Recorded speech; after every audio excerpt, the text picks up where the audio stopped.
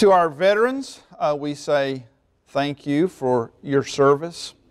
And to those of you who are loved ones of veterans who have been lost in service, we say thank you to you as well. One of our own has recently gone into the military, and we have many other loved ones who have been in the military already for a while. And tomorrow is Memorial Day, when we remember those who gave their lives, made the ultimate sacrifice for our freedom and for the interests of our countries.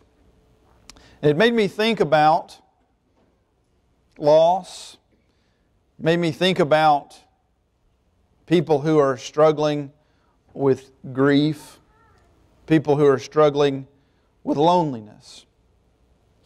And the Bible has good news for those who are lonely. That's what I want us to talk about for a few minutes this morning.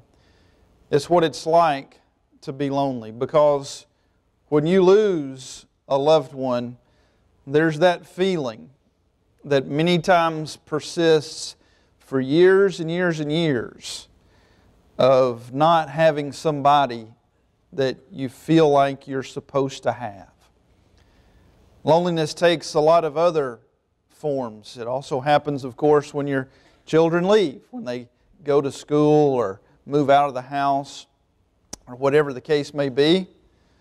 Your children also feel lonely when you move to a new place and you don't know anybody, when you go off to school for the first time. A lot of different ways that people feel loneliness. But we've been talking for the last few weeks about why the gospel is called the good news. And it's certainly called the good news because of its message of forgiveness and eternal life. But it also has implications that are good news for people who are struggling with other things. The Bible is also good news for people who are struggling with things like loneliness. Part of that good news is that Jesus understands loneliness. He understands our feelings. He understands our emotions. And you see that very clearly here in Matthew chapter 26. I appreciate Brother Vance reading this passage.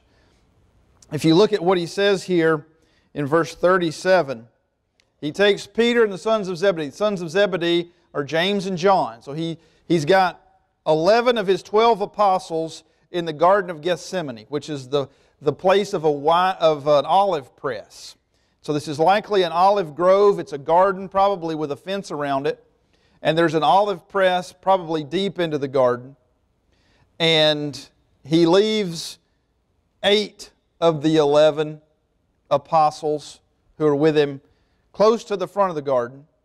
And he takes 3 of his apostles, Peter, James, and John, deeper into the garden, evidently further away from the gate.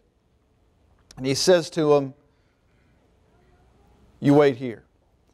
But look at how he's described in verse 37. "Began to be grieved and distressed."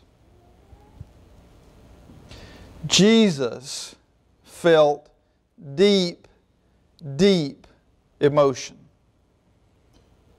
These emotions are not identified for us. We can't know for certain, but we can certainly imagine how we would feel in a similar situation. Almost certainly his emotions include things like dread. Dread of horrific physical pain. He's already been preparing his apostles for his death. And so he's apparently feeling some sort of anxiety over what's going to happen to his apostles. That very night he's prophesied to his apostles, "You're all going to scatter."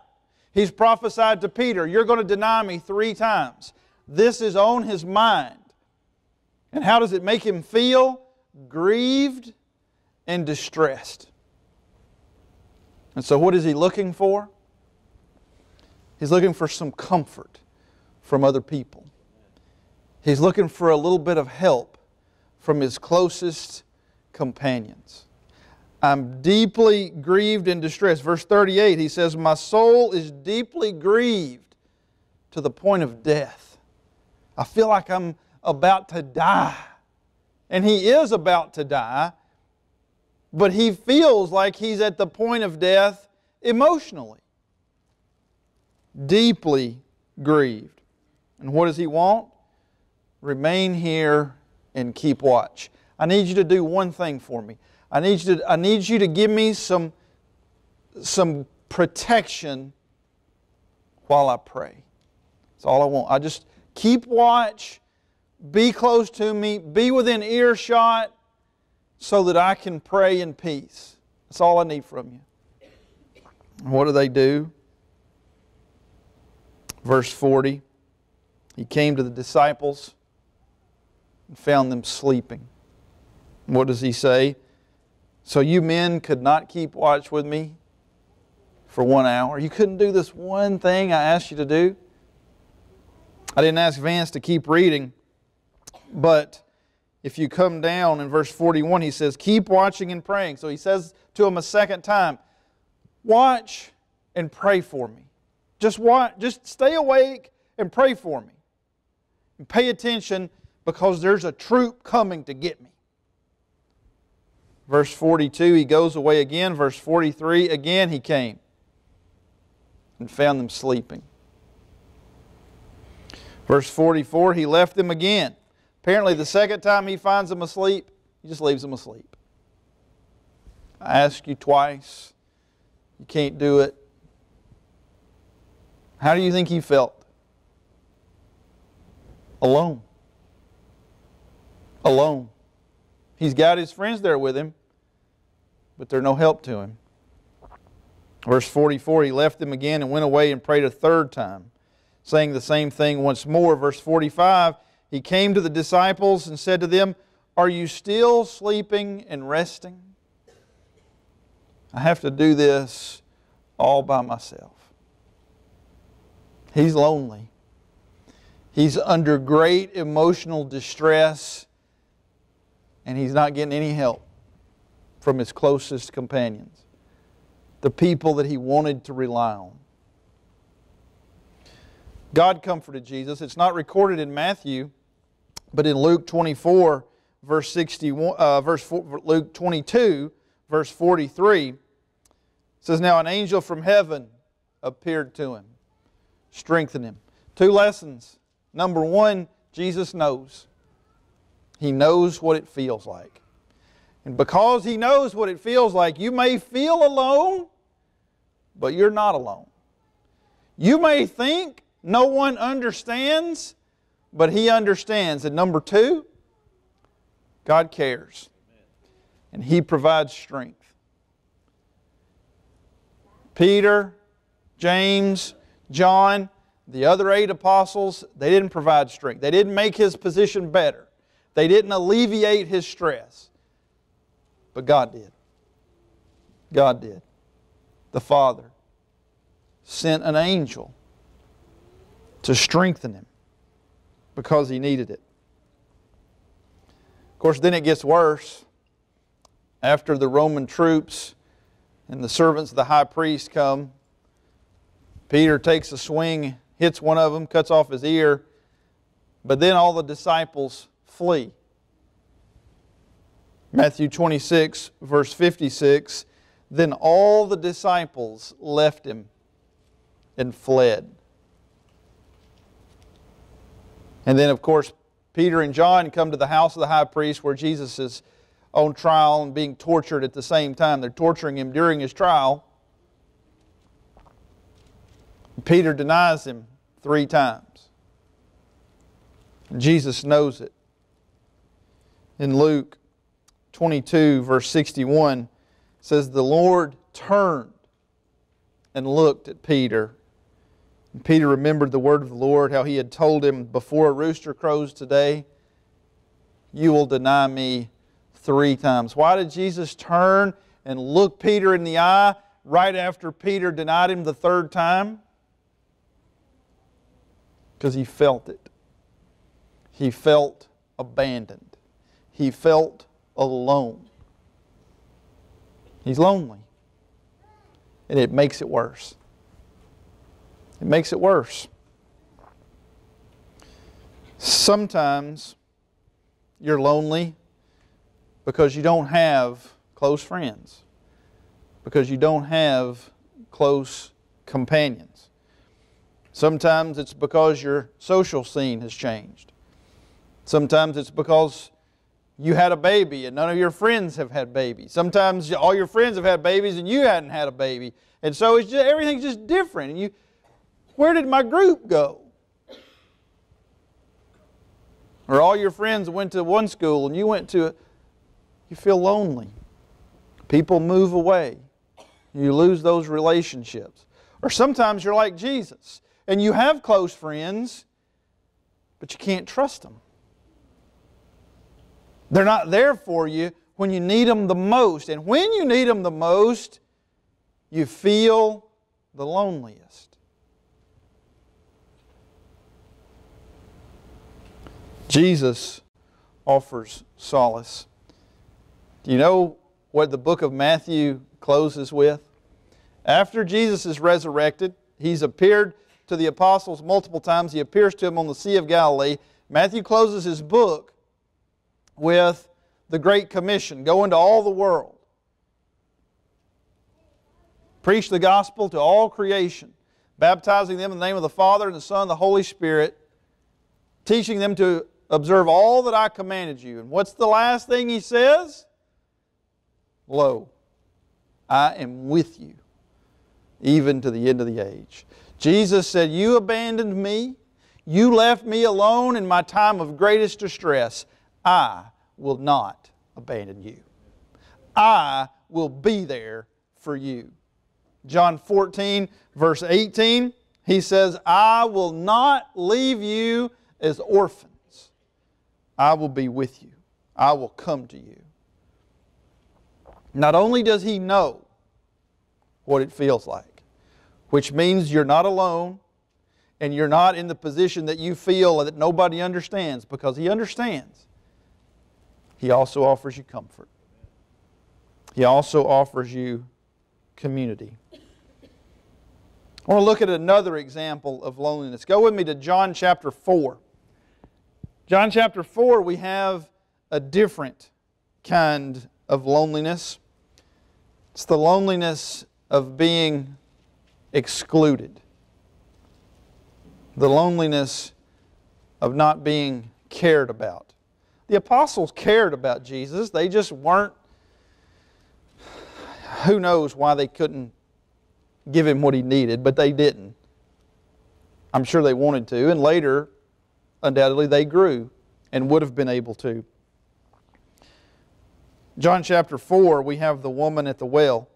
Jesus is in Samaria, a city called Sychar, near Jacob's well.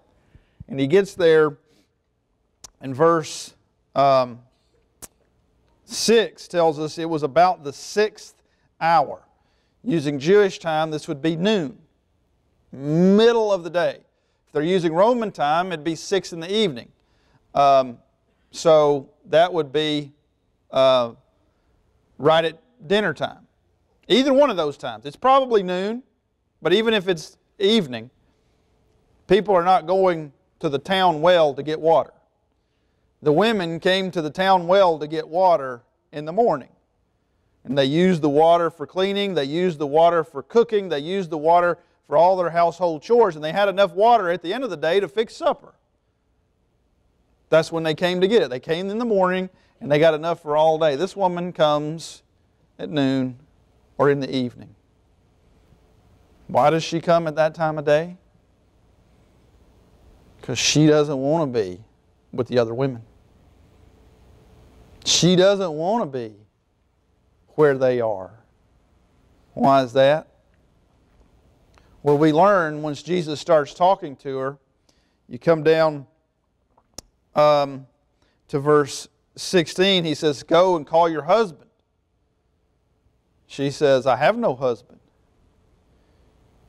Jesus says to her, you have correctly said, I have no husband, for you have had 5 husbands.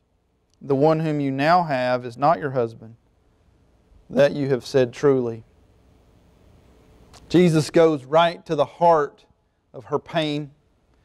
He goes right to the heart of her embarrassment. And He offers her a great gift. He reveals to her that He is the Messiah. One of the few times where Jesus says, I am the anointed one. I am the prophesied one. I am the Savior of Israel. Says it to this woman, this outcast, ostracized, half-breed woman who's an outcast of outcasts. The Samaritans are outcasts from the Jews, and this woman is an outcast from the Samaritans. You think she's not lonely? Maybe that explains why she's had so many bad relationships. She's left out. She's pushed out. She's disliked. Sometimes you feel lonely because you think nobody else is like you. And sometimes in your situation you're pretty close to right. They don't like the same things you like. They don't want to do the things you do. They don't read the things you want to read. They don't play the games you want to play. They don't have the conversations you want to have. They don't eat the food you want to eat. Especially if you move to a new place. If you move across the country, you move to a different country. Very, very likely. But some children grow up in one place and they feel that through school. And it's a danger. Sometimes it pushes them off into sinful behavior because they think by engaging in this sinful behavior they can find their group. They can find a group of people to whom they can belong. Psalm 68 verse 5, talking about God, says, "A father of the fatherless and a judge for the widows is God in His holy habitation." God makes a home for the lonely. He leads out the prisoners into prosperity. Only the rebellious dwell in a parched land. If you feel different, if you are different, if you have different tastes and different talents and different likes and dislikes, God has a place for you. God has a home for you. If you have lost those who should be closest to you, if they've rejected you and abandoned you, God has a home for you. The only people who stay in that condition, the only people who stay out there by themselves, misunderstood and unloved, the rebellious. The rebellious dwell in a parched land, but the one who comes to God, the one who entrusts his life to God, gets a home, a family, people who love Him. Hebrews chapter 4, verse 15 says, "For we do not have a high priest who cannot sympathize with our weaknesses, but one who has been tempted in all things as we are, yet without sin. Therefore let us draw near with confidence to the throne of grace, so that we may receive mercy and find grace to help in time of need." This woman at the well in Samaria, is she a sinner? Yes. Did Jesus sympathize with her weaknesses? Yes. Did He offer her mercy and grace? Yes. Can He sympathize with your weaknesses, with your loneliness? Yes. Does He offer you mercy and grace? Yes. That's good news. That is good news. No matter how you feel. The last example of loneliness I want us to look at is in 2 Timothy chapter 4.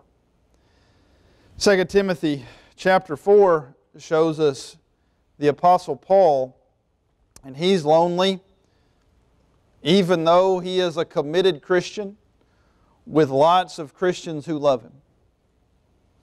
Even though he has been a missionary and a zealous apostle for Christ, he's not immune to loneliness. 2 Timothy chapter 4 in verse 6, he says, "I am already being poured out as a drink offering, and the time of my departure has come." Paul says, I'm about to die. And he's in prison. The Bible is not absolutely clear, but trying to put the timeline of the Bible together, more than likely Paul is in the prison for the second time. The book of Acts records a long prison experience for Paul that goes from Jerusalem all the way to Rome. But then other things indicate that Paul was likely released, and so 2 Timothy would indicate that Paul was then rearrested and was not released, but was killed and put to death the second time. More than likely that's the case, but the Bible is not clear on that. But Paul is in prison, and he is certain, he believes strongly anyway, that he's going to be put to death, that his execution is near. And so he says, the time of my departure has come. You come down to verse 6, to verse 9. Sorry, that 9 was too small for me to see. He says, make every effort to come to me soon. Talking to Timothy. Timothy, come as quick as you can. Why? For Demas, having loved this present world, has deserted me and gone to Thessalonica. Crescens has gone to Galatia. Titus to Dalmatia. Only Luke is with me. What's on Paul's mind? The people who aren't there. At least one of whom does not have a good excuse. At least one of whom does, because he sent one of them. But he says, only Luke is with me. He says, pick up Mark and bring him with you, for he is useful to me for service. Timothy, I want you to come and I want you to bring Mark. I need you here with me. He's in a jail cell. Look at what else he says. Verse 13. When you come, bring the cloak which I left at Troas and Carpus, and the books, especially the parchments. Paul says, I'm cold. I want my coat. Can you bring my coat? He's writing a letter, probably to a different continent, saying, bring my coat. Can you hear the misery in that? He doesn't have anybody there who can get him a coat. Is Luke in prison too? Maybe. Maybe. But he's by himself. And he's frustrated at the people who've left him, at least one of them. And he wants Timothy to come, and he wants his books, and he wants his coat. He's lonely. He feels abandoned and rejected. If you don't have any family near, sometimes you feel like nobody cares about you. Everybody wants to feel cared about. Everybody wants to feel desired. People who care when you get sick. People who care when you're hurting. People who want to know if you're moving forward to something good. Especially true when you've lost a loved one. Psalm 38 verse 11, David says, my loved ones and my friends stand aloof from my plague. My kinsmen stand afar off. David knew loneliness too. Mark chapter 10, verse 29, Jesus makes us a promise. He says, truly I say to you, there is no one who has left house or brothers or sisters or mother or father or children or farms for my sake and for the gospel's sake, but that he will receive 100 times as much now in the present age, houses and brothers and sisters and mothers and children and farms, along with persecutions, and in the age to come, eternal life. But many who are first will be last, and the last first. God says, when you give your life to Him, when you live a life of faith, you're going to suffer loss. You're going to lose relationships. You're going to have people who don't like you. You're going to have people who exclude you, people who ostracize you, people who treat you badly. But if you commit your life to Christ, God will replace it. And not just in heaven, He'll replace it here. You'll receive 100 times as much. There's only one way for that to make sense. There's only one way that that's true in our experience, and that's the church. He has got to be talking to the church, and that is a message for the church. when we have a brother or sister who is lonely, when we have a brother or sister who has lost, we are the makeup. We are God's promise to them. And we better be fulfilling that promise. Hebrews 13, verse 5. He Himself has said, I will never desert you, nor will I ever forsake you, so that we confidently say, the Lord is my helper, I will not be afraid. What will man do to me? You know what that means? It means God is with you, and it means as the church, the body of Christ, we're supposed to be with you. The church is supposed to be filling a big part of that role. The presence of God and the blessings of God in people's lives who have lost, who feel alone, who feel excluded, who feel left out, who feel like nobody cares, nobody understands. We should be the proof that those feelings are not true, that those thoughts are incorrect. And if we're not fulfilling our role, we're breaking God's promise. Finally, I want to leave you with one truth from Romans chapter 8.